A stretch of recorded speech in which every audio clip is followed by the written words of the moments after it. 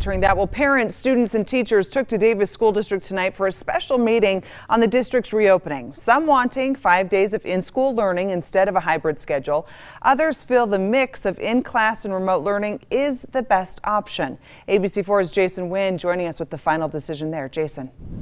The district voted to continue on with the hybrid schooling option, which is one of the 3 options the district turned into the state as a completed plan.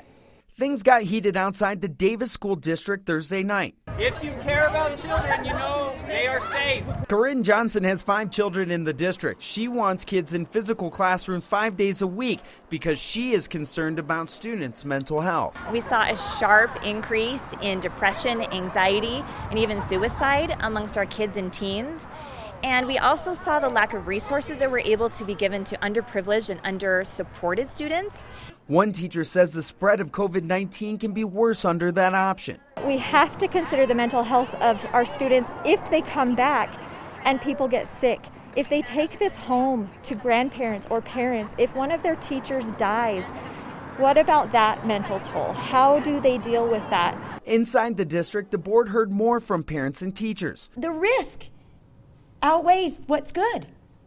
The good is the education they're getting from these amazing teachers that are out there. I don't want a bunch of active shooters in my building in the form of a virus. I will step in front of a bullet for my students. I don't want them to be the bullet. Board President John Robinson says the board voted for a plan, and that plan has 3 options: remote learning, a hybrid schedule, and 5 days a week in-person classes. After checking with legal teams, he says the board does not have to revote for an option in the plan because the plan as a whole was accepted by the state. Davis parents should plan on sending their kids to class 2 days of the week and remote learning the other 3. The school district should release the hybrid schedule sometime on Friday. I'm Jason Wynn in the newsroom, ABC4 News.